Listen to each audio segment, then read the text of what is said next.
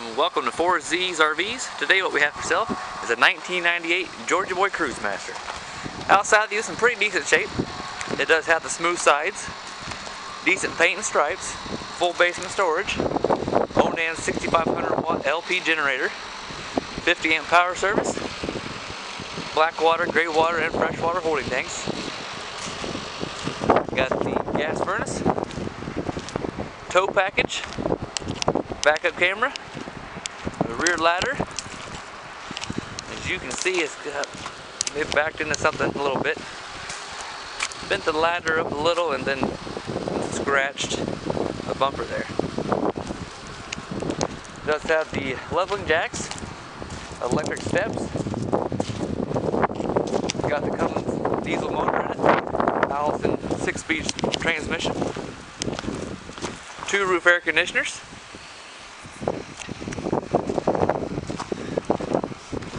No real major flaws, pretty decent shape for being 18 years old now. Stripes do have a little bit of weathering to them, and as you can see there, that mirror's got, or sorry, the window's got a little fog in them on this side and that's on the opposite side. We'll take you on the inside now. Up front, you got your tilt wheel and cruise control. Allison 6-speed shift box there on the door. Leveling jacks right there in the left corner of the dash. Backup monitor, dash AC, flex steel, captain's chairs, both in good shape. Up top you got upper cabinets and a TV. Behind the passenger seat you got a swivel chair and an upper cabinet. Couch. It does fold down to make a bed. That is a jackknife couch.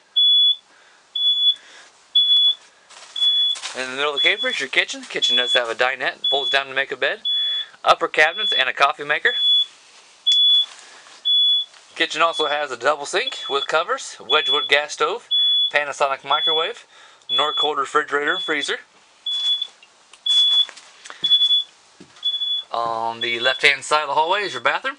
Bathroom has a nice big shower with a glass around, sink, and a medicine cabinet.